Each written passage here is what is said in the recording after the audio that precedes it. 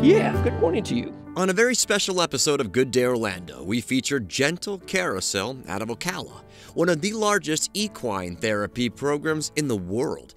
Its team of 20 tiny horses have visited over 25,000 adults and children each year, nationwide, inside hospitals, hospice programs, and with families, veterans, and first responders who've experienced traumatic events.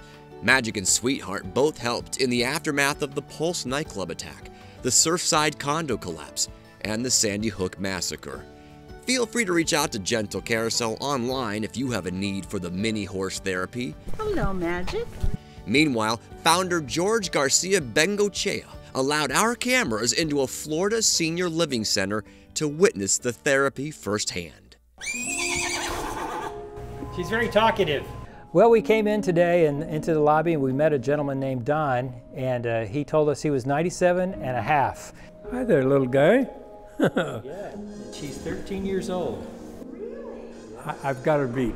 I'm only 97 and a half.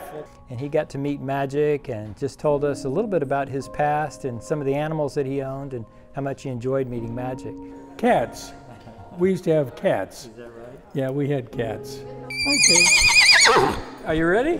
So we got to walk down the hallways and he enjoyed that. We do what's called the double lead line, where he actually led the horse himself. And then he started singing songs to Magic. I got a song I'd like to sing. Okay. Folks are dumb where I come from. They ain't had any learning. Still they're happy as can be, doing what comes naturally. Ba-dum, ba-dum, bum, ba-dum, bum. What's interesting is when you meet with somebody like Don, is he starts to really dial into the horse, and it's almost like a conversation with the horse, and he's telling stories, singing songs. That's what we look for. We want the horses to engage with the residents and vice versa, that they can dial in and make a connection. Yeah, boy, hey, we're doing very well here.